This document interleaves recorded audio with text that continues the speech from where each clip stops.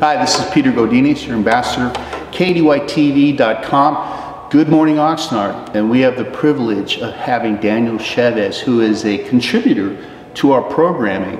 And our subject we want to talk about is making the city of Oxnard just a great place to live. And there are many things going on in our community, but two things, Daniel, as you know, are the recall and the redistricting.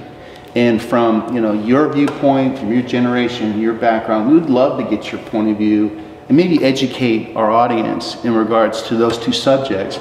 So with that, can you give us a little bit of your thought in regards to the recall that we're going to potentially be having here? Of course. So the city of Oxnard will be having its recall election on May 1st. This was brought about some decisions that were made by the City Council in regards to the wastewater rates. In November 2016, the residents of Oxnard, 72% of the voters, voted to repeal the excessive rates of the wastewater. So it was this whole process that came about of the City Council not really listening to the residents and their voice, especially when myself and others always say, let your voice be heard, vote. And they did, and obviously this was the result of that. So the recall election is something that is targeting 4 of the 5 council members. And the 4 council members will have an opportunity to pretty much try to defend their seats. But they're gonna be individuals that challenge them.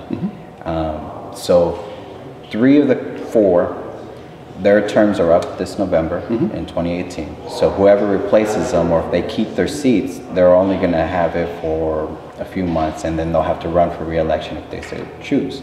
The most Oscar Madrigal, our newest council member, his term isn't up until 2020. So whoever challenges him, they won't have to run for re-election until 2020. Which now I'm going to shift into the whole district election process, because the recall plays into that, and these two go hand in hand. So as many people may be aware, or they may not be aware, was that the city of Oxnard was served a letter of intent pending lawsuit unless the city took the approach of actually exploring district elections. Somebody felt that the city of Oxnard was violating the California Voters' Rights Act, or CVRA, and the CVRA, just very briefly, was designed in order to help those protected classes, the minority communities that weren't being represented on the city council. Months before, we heard the city of Ventura had got served with that letter. The difference between Ventura and Oxnard is that Ventura has 7 members and they all happen to be Caucasian, whereas the city of Oxnard over the years have always had different types of individuals run. More diversity. More diversity, exactly. So the city of Oxnard has been going through this process. Normally it's only about 3 public hearings that they do, but the city of Oxnard felt it was necessary to take it a step further. So we're actually having a total of 6 or 7 public hearings to try to really engage the public and have them understand. So with the recall election and the district election, whoever runs for Councilman Madrigal's seat, or if he retains the seat, he will continue to be considered at-large council member and not be affected by the November 2018 election. The goal behind it is to try to get more representation throughout the entire city. As somebody that grew up in South Oxnard and continues to live in South Oxnard, I can honestly say when I speak to my fellow community members in South Oxnard, we feel disconnected from the city. So, but there's also those pros and cons when you deal with the district elections. We already feel disconnected from South Oxnard and North Oxnard. We already feel disconnected. And with district elections, you kind of breaking it down even more. And of course, there's those challenges and those fears of, well, if we're breaking it down even more, we're gonna have our city divided even more. And It's human nature to want to protect your own.